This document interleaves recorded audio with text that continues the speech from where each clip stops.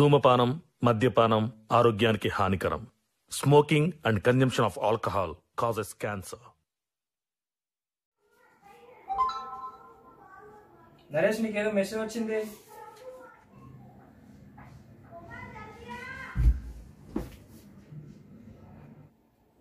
Message కాదు bro, ఇది ఏదో యూట్యూబ్ నోటిఫికేషన్.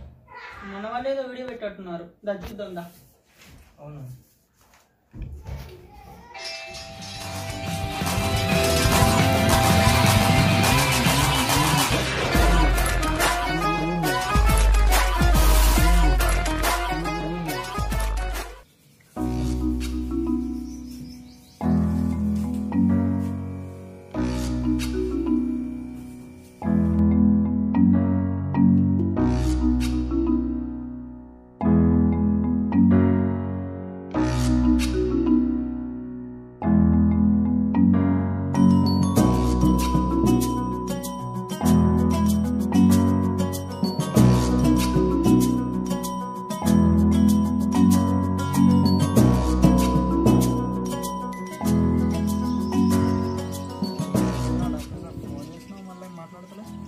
డాక్టర్ సాబ్ ఏదో చిన్న మెడికల్ షాప్లో పనిచేస్తున్నారా, దానికే డాక్టర్ సాబ్ అంటున్నా.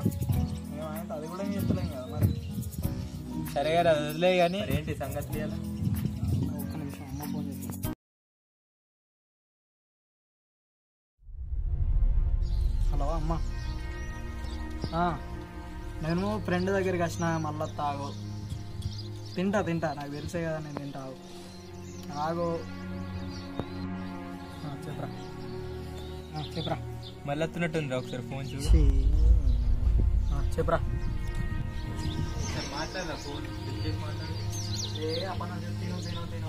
మాట్లాడు.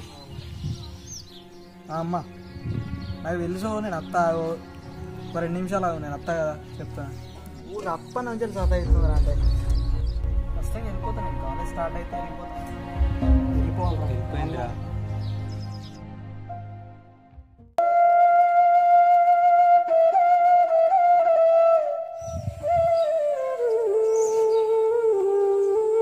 వెళ్ళిపోయిందిరా.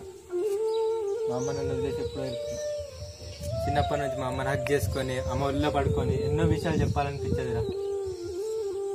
కానీ చెప్పుకోవడానికి ఇప్పుడు నాకు అమ్మ లేదు, నీకున్నా నువ్వు చెప్తలేవు. అరే అంతెందుక, ఇవాళ స్టేటస్ పెట్టినావు కదా మీ అమ్మ గురించి, మా అమ్మని అంత లవ్ చేస్తున్నా, ఇంత లవ్ చేస్తున్నా, అది ఇది అని. అసలు మీ అమ్మ ఇంట్లో ఎలా ఉందో తెలుసా నీకు? మీ అమ్మ హెల్త్ ఎలా ఉందో తెలుసారా?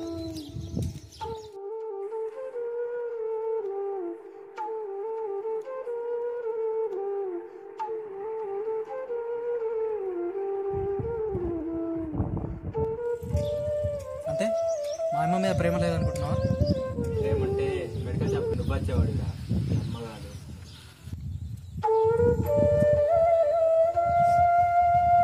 అమ్మ అవసరం ఆసరాగా ఉండడం ప్రేమంటే. వాట్సాప్ స్టేటస్ వెళ్ళిపోతున్నాయి చూడు, అది కాదు. ఒక్కసారి మీ అమ్మతో టైం స్పెండ్ చేసి చూడరా. నేను కోల్పోయింది ఏదో నీకు దక్కుద్ది.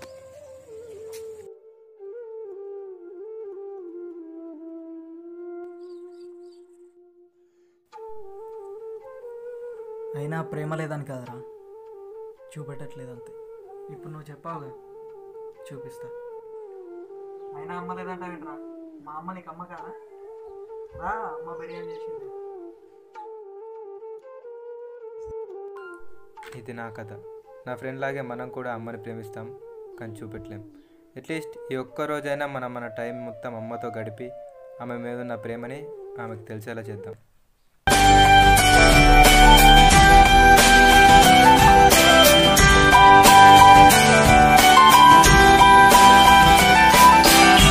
మనలోని ప్రాణమమ్మ, మనదైన రూపమమ్మ, ఎనలేని జాలి గుణమే అమ్మ, నడిపించే దీపమమ్మ, కరుణించే. మనల్ని మనకంటే ఎక్కువగా ప్రేమించే ఆ మాతృమూర్తికి ఈ చిన్ని కానుక. సదా మీ ప్రేమకు బానిసై, మీ మనవి.